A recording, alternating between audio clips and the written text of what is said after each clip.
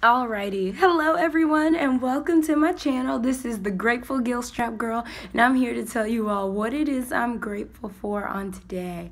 And today I am super grateful that I have some more time to talk to you all about what I'm grateful. Like, I feel like the past few days I've been trying to rush, trying to make sure I get out and get to this place and that place and the other place, and so we have a little bit more time to talk this morning. So I'm super grateful, first off and foremost, that I made it to work. What? And I'll be there on time. What? I'll even make some overtime money, so I'm super grateful for that. It'll probably be $1, but hey, $1 is more than no dollars. So I'm super grateful that I came into work early today, and I am grateful that I was able to catch the bus when I did, because I didn't think the timing would be on correctly. So the timing was great.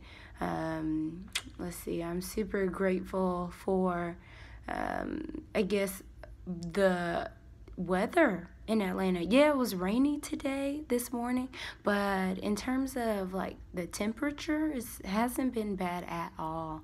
So I'm super grateful for that. I love heat and warmth, and so I can't wait for the rest of, I guess, the week if it continues to be like this. And if it doesn't, I'm grateful for the day that I had of great weather.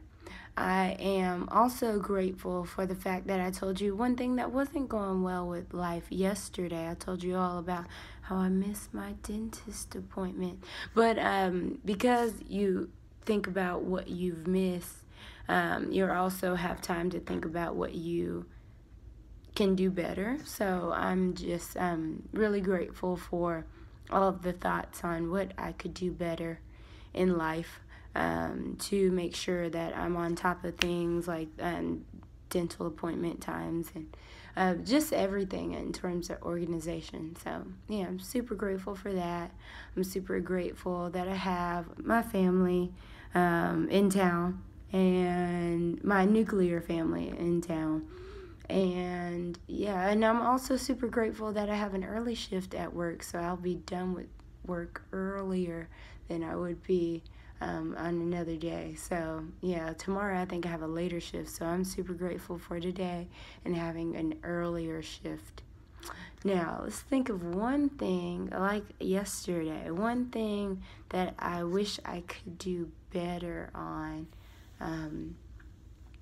Let's see, I guess it's the morning, so I don't have anything this morning on what I could do better on for the day. But as soon as I get that in my mind, I'll let y'all know.